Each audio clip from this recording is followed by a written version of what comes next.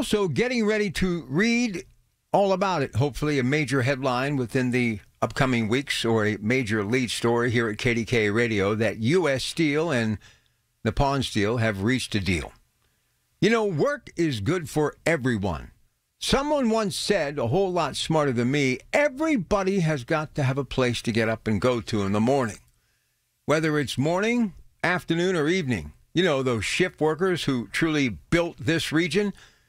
The steel industry needs to be a part of who we all are for future generations and to help continue to build a better place, not just here in this country, but around the world.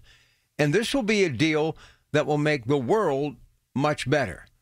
And a partnership with Nippon Steel and U.S. Steel will be a driving force building steel to make the world a stronger place.